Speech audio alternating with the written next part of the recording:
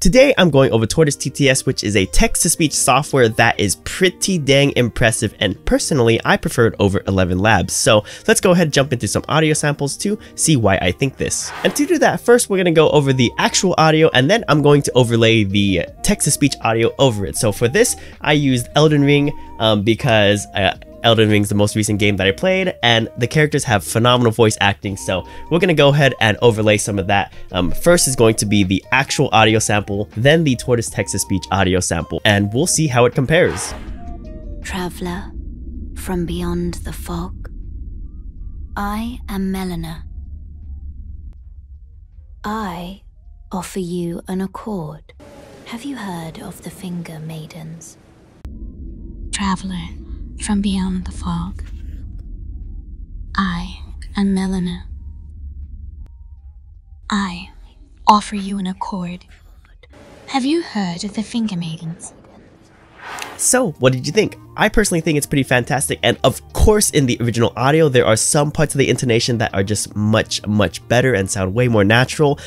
As you can tell, the audio is Tortoise TTS, however it is really good in my opinion. So now that we've compared it to Ground Zero, the original audio, let's go ahead and compare it to 11 Labs, and that's what I have here. I have a bunch of samples with 11 Labs and then the Tortoise TTS generation. So EL stands for 11 Labs, and these are the Tortoise TTS generations. What I'm going to do is play each one of them one by one, and you be the judge of which one sounds better. Traveler from beyond the fog. Traveler from beyond the fog. I am Melina. I am Melina. I offer you an accord. I offer you an accord.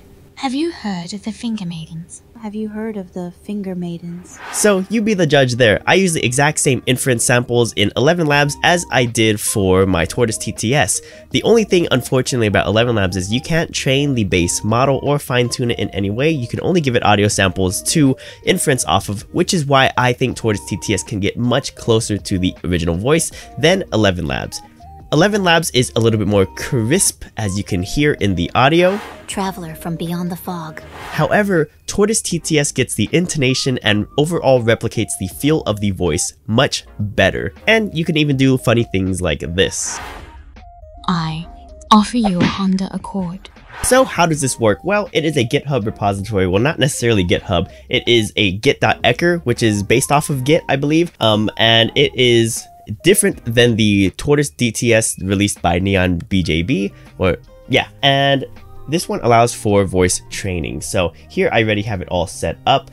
Today's not going to be a setup tutorial, unfortunately, so that will be for later, but here I already have it all booted up by running the start.bat. Go ahead, head on over to Edge. We'll go ahead and open up 127 ending in 7860, which is going to be this Tortoise TTS Gradio page. So here we have it, and so there are a bunch of different tabs here. You've got to generate, history, utilities, training, and settings. So training, you can train everything here where you prepare, generate, and then run the training. And then inside of settings, you can change which model you want to use based on ones that you have trained. So here we have Mel, which is Melina, and if we go into generate, I have a voice here for Mel, and I go ahead and refresh it.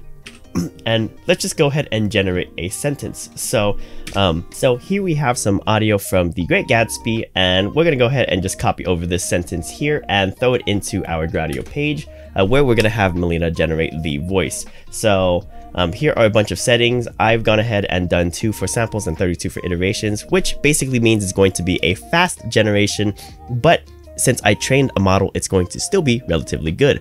And what I found out is inside of experimental settings is if you adjust some things like length penalty and repetition penalty, it actually helps out with the audio voice to be a little bit more succinct and less AI sounding. So here we go. Let's go ahead and listen to the first generation here.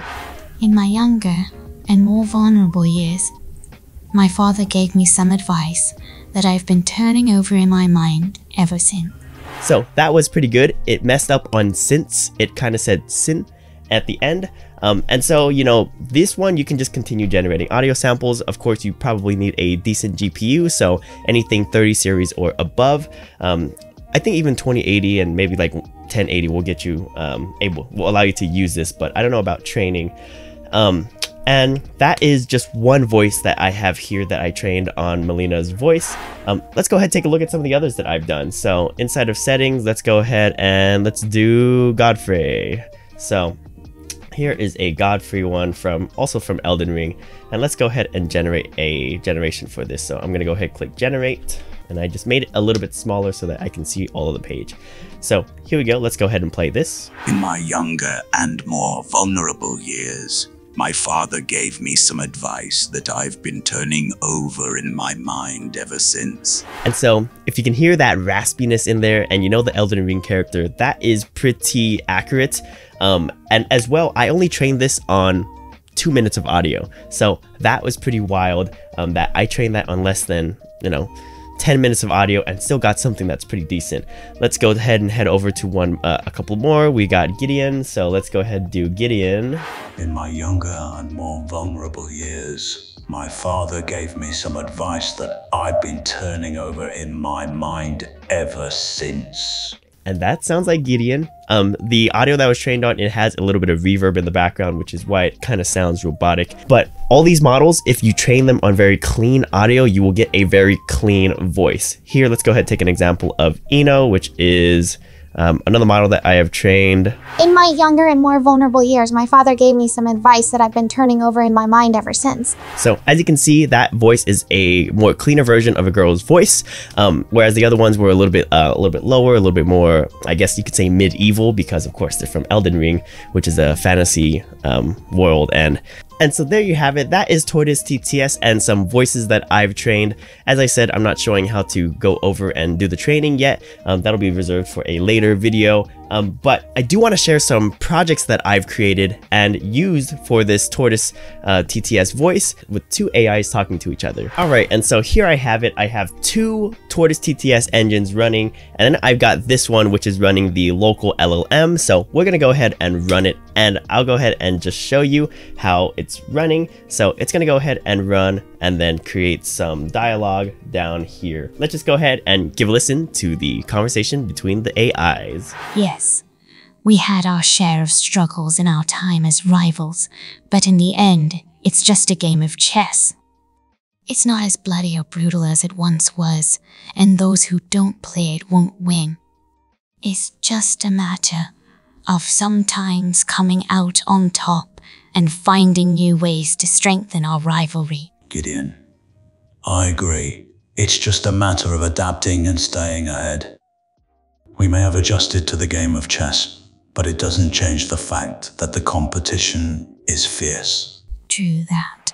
So that is my most recent project that I've worked on, having 2 LLMs talking to each other with the TTS voice, and that was pretty cool. Another one that I've worked on is incorporating into Vivi for my AI streamer, so that's all on YouTube, so you can go take a look at that. And then the other one that I did was an AI audiobook voice narrator, and that one I streamed on YouTube, but let's go ahead and take a look at that one, and that's going to be the last one for this video. So here we have it. We have 2 things. We have an audiobook maker, so you can make your own audiobook, and then we have an audiobook narrator that just narrates audio inside of a text file. So here's the text that I have here. It is The Great Gatsby, and here is the narration. So we'll go ahead and run narration first and see how that goes. And here inside of the tort.yaml, we have the voice we're going to use, which is going to be Mel for this case. So let's just go ahead and, let me turn this down as well to 32 so that it generates pretty quick. So narration, let's go ahead and run that. And let's just go ahead and hear the narration. In my younger and more vulnerable years, my father gave me some advice that I've been turning over in my mind ever since. Whenever you feel like criticizing anyone, he told me, just remember that all the people in this world haven't had the advantages that you've had. Okay, so there you have it, The Great Gatsby with Melina.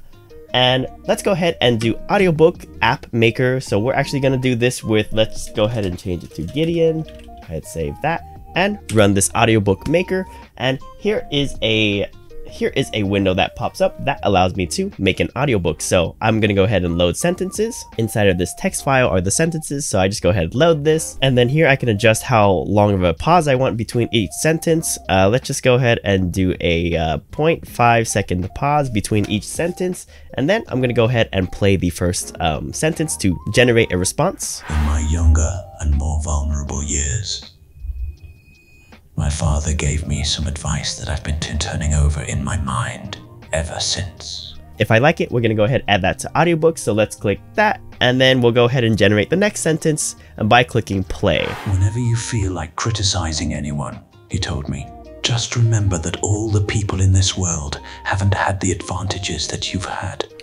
So awesome. We've got 2 sentences, and we're going to go ahead and add that to the audiobook. And we'll go ahead and take a look in our files. And now we have a fully concatenated audio file with those sentences. So let's go ahead and give it a listen to the 20 seconds. In my younger and more vulnerable years, my father gave me some advice that I've been turning over in my mind ever since.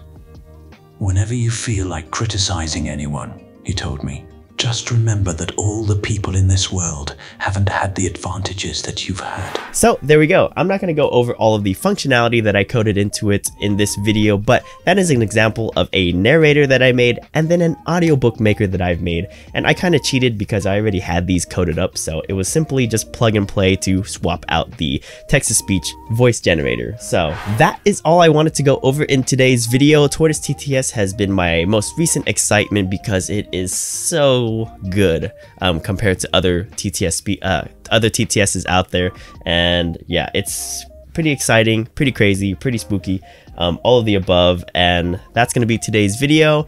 Hope you guys enjoyed it, and I will see you again for a future video.